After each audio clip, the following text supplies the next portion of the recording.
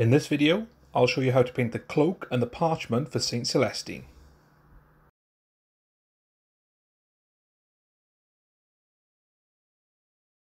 Welcome back to part 2 of this How to Paint Celestine series. I hope you enjoyed part 1, and for part 2 we're going to do the cloak, we're going to do the doves, we're going to do the purity seals there.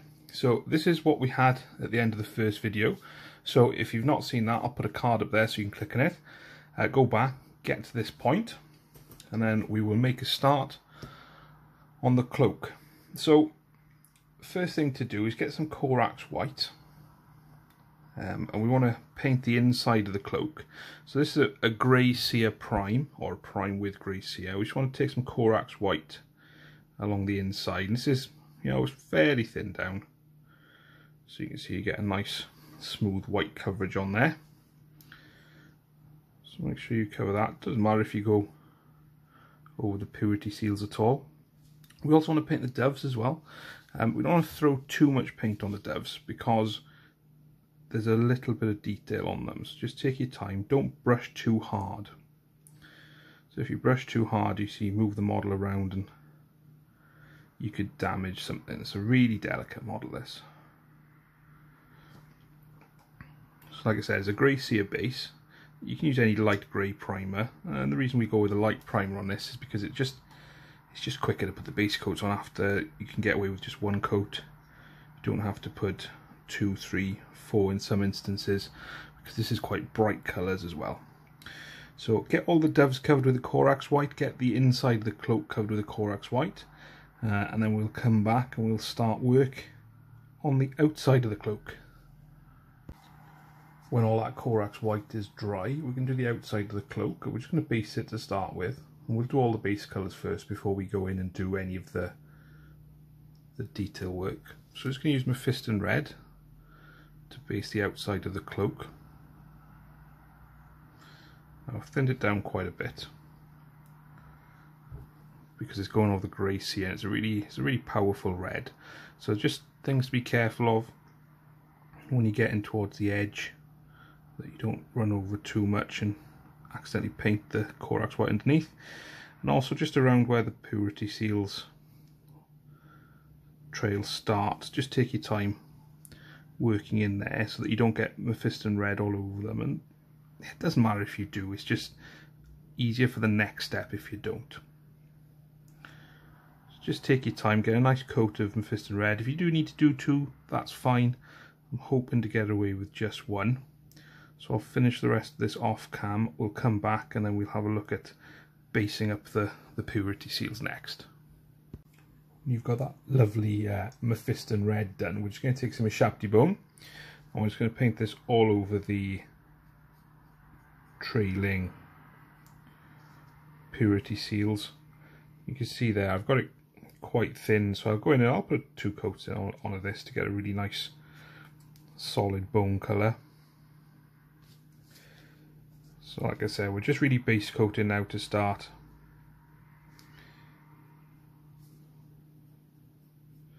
And we're going to cheat a little bit with these, because we could spend a lot of time just painting freehand and things like that. But the Sisters of Battle, the new sets, they've got some really good decals.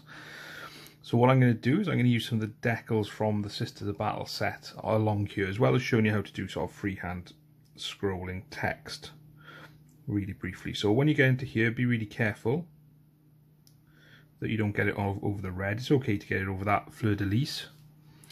Again, I've been corrected on my pronunciation, so I hope I'm finally doing it right. Fleur-de-lis, because you really pronounce a hard S.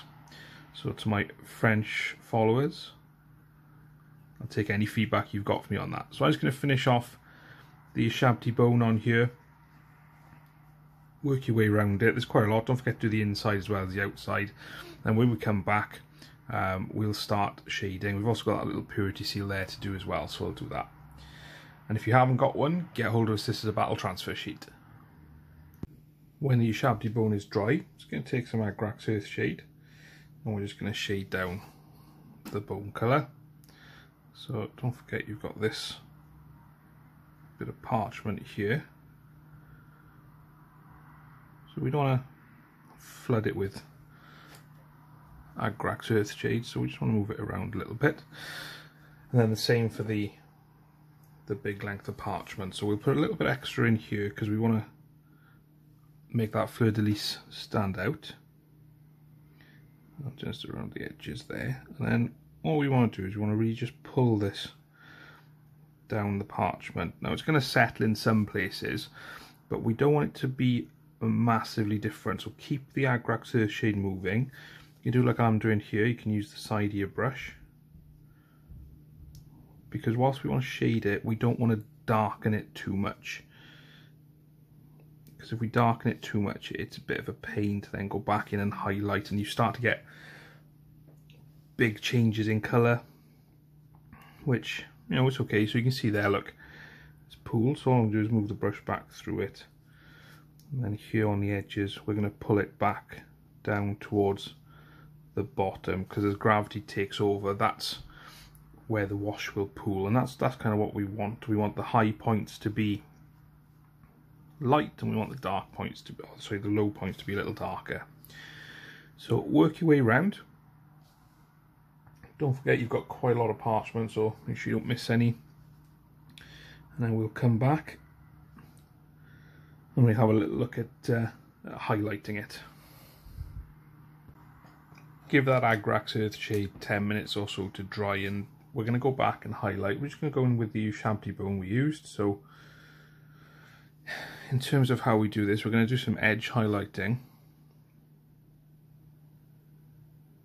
along some parts of it, and we're going to do kind of some area highlighting along other parts, a little like I've just done there. So what we're looking to do with this, and again, this champty bone is quite thin, so you may have to go in and give it a second coat in some areas. But one thing we can do really easily is we can run it along the kind of edges there.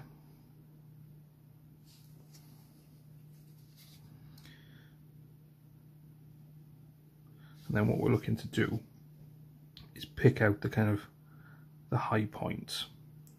And what we do is we move the paint towards the high point, because you get the most paint where the brush finishes. So by moving the brush towards the high point, you get a nice little bit of a blend, or the impression of a blend.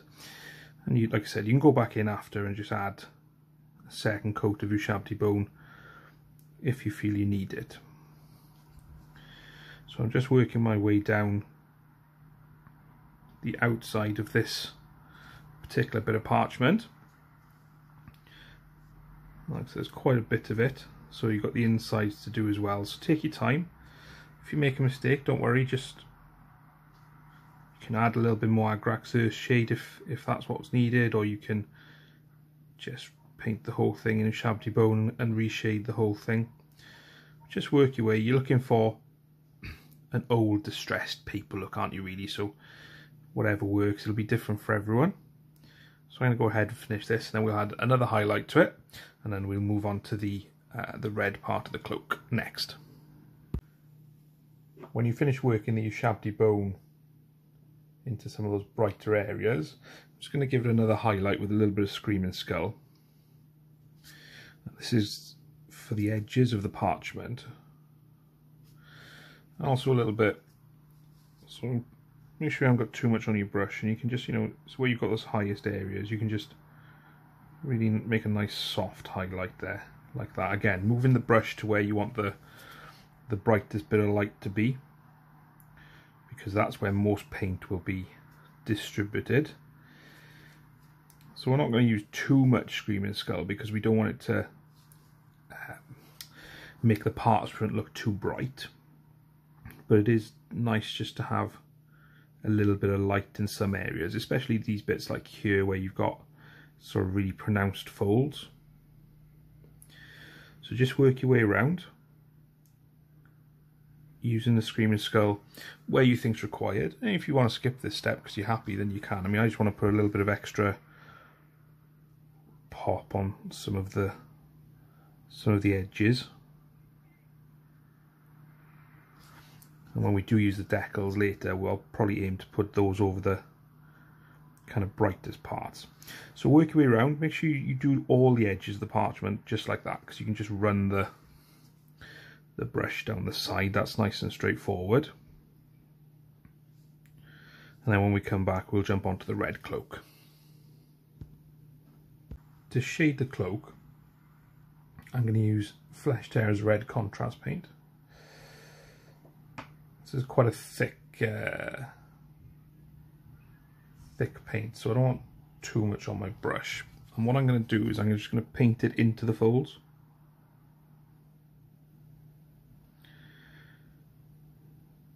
And if you go over again, you can just tidy up with some Mephiston red. This is a nice easy way of just getting a little bit of shading through the red where you need it. And you can always go back and tidy up, add more, take away, depending on how it looks when it dries, because of course it'll always look different once it's dried. See, there's quite a few deep folds where shadow would naturally fall on the cloak.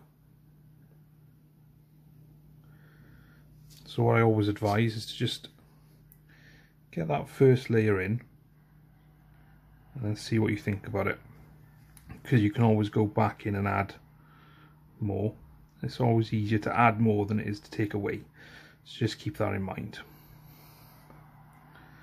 And obviously be careful not to go over any of the bits you've already coloured in.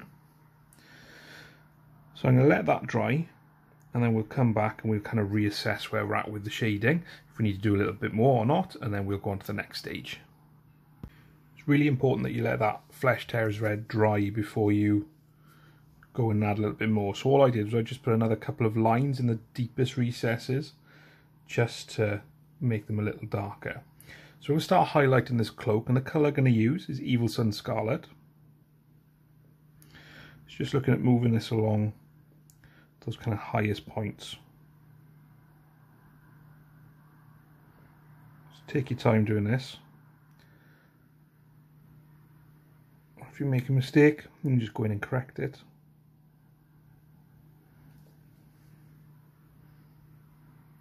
And also, as you're doing this, don't forget that we've got that red cloth on the front of Celestine as well.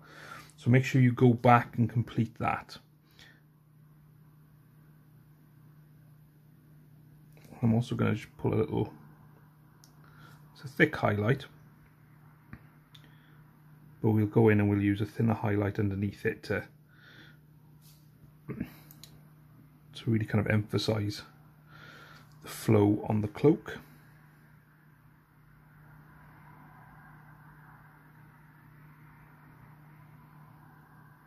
So when you're happy with that highlight, and if you decide, oh, do you know what, actually they're a little bit too thick, then you can just take some Mephiston red just to tidy up. But as it dries into the cloak, it should blend down a little bit. So I'm just going to go off cam now, make sure everything is working. I'm going to go finish the cloth on Celestine as well. And we've got the kind of red parts of her bodice there. So I'm just using the tip of the brush for this, just to get into these areas. So I'm going to finish the rest of this off cam, and we come back, we'll pop another highlight in there to finish off the red. Finish the highlighting of the red, we're going to take some Wild Rider red, and we're going to use this but quite sparingly, and we're going to make sure that we're doing just thin lines inside that Evil Sun Scarlet. So take your time, and you can see there it just gives it that brighter colour. Keep it nice and thin.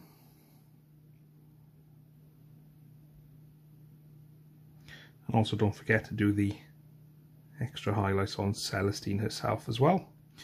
And that's the red of the cloak done. Again, it's easier to put less highlights on and then go and add them later than it is to add too much and then realise that you have and you've got to try and take them away. So work to your own designs and your own speed, and then we'll come back and we'll do the doves next. To paint the doves, we're going to use lilac oxide, and I've not got very much on my brush at all. As you can see, there's hardly any on it, so I need a little bit more than that actually. I'm just going to paint the kind of into the tails like that, and around the wings themselves.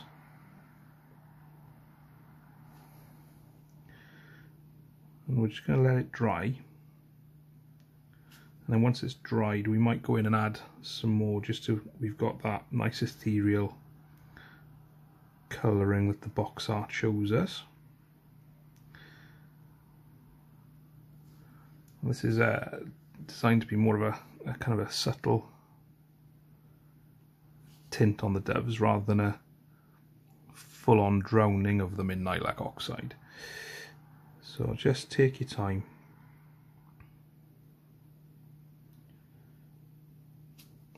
Work your way around, let it dry, and then I think we'll come back and see how it's looking. I'm not sure, I may highlight it with some white later, I'm not sure, we'll see how it looks. And don't forget you've got the underside as well, and with the underside, because it's technically going to be a little darker, I might use a little more lilac oxide. Just kind of all over, rather than just along the wings and the tail as I've done on the upper side. So I'm going to carry on finishing this, we'll come back, have a look, and if we need to add some more, we will. With the doves done, let's have a look at the inside of the cloak. So I'm going to use some apothecary white contrast paint. And I'm going to use this the same way I used the Flesh Terror red, really, where I'm just going to aim to get it into just the recesses rather than covering the whole of the cloak.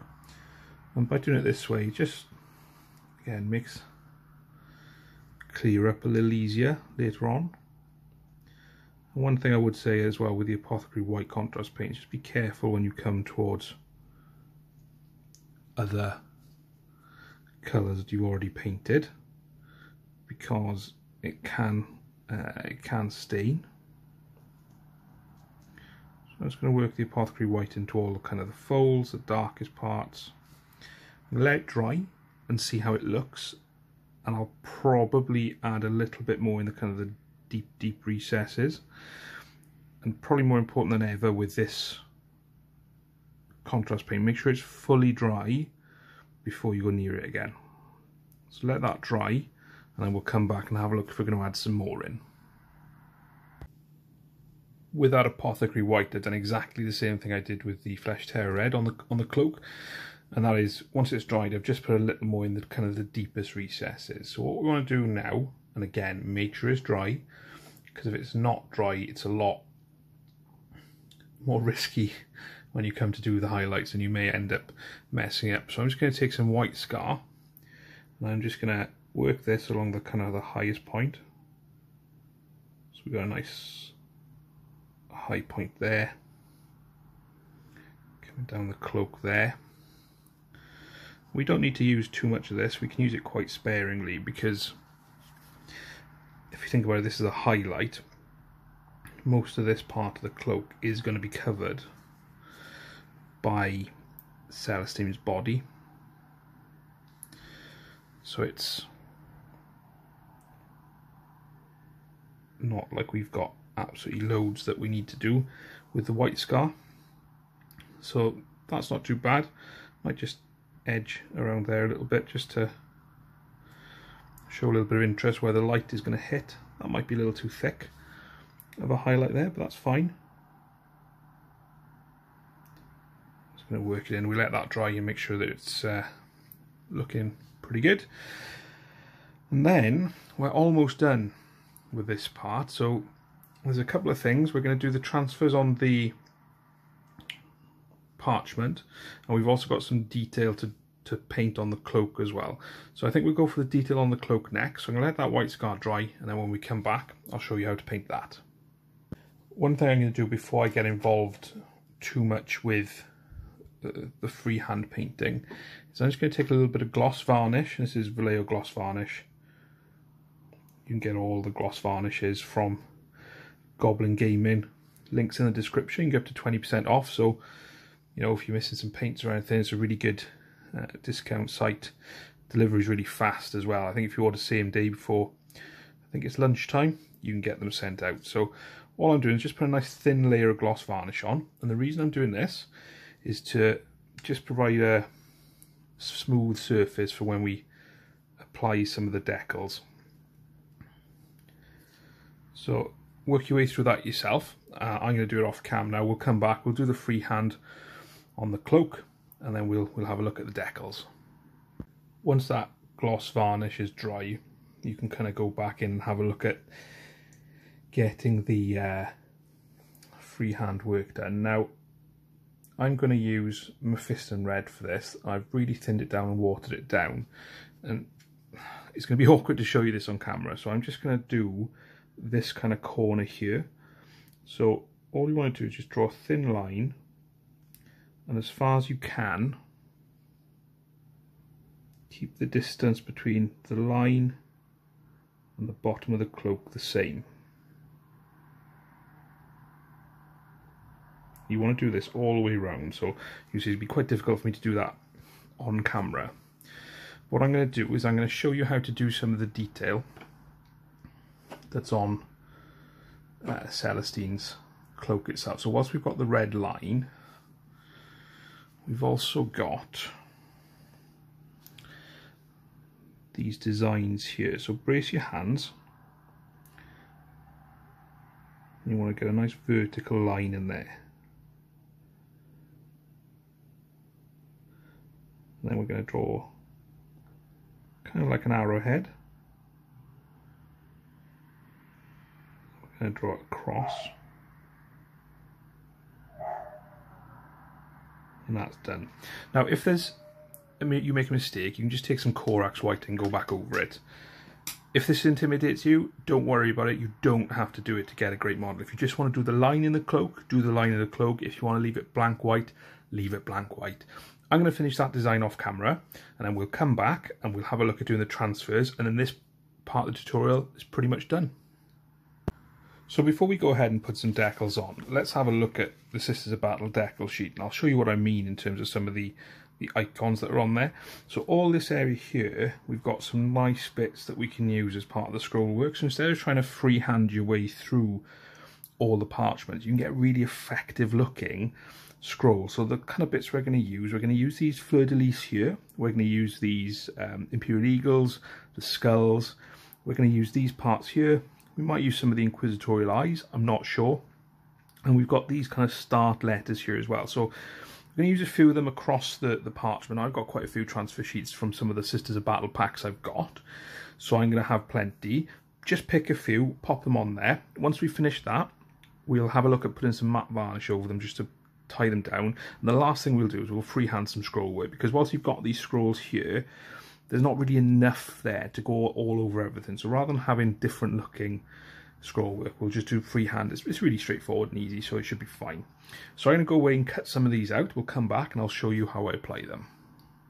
Okay, so what I've done is I've cut some of those decals out, and what I intend to do is have a look at the box art to guide where they're going to go.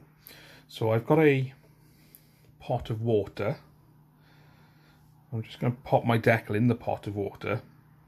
I'm going to take an old brush, and I'm just going to maybe wet the area that I want to place that decal.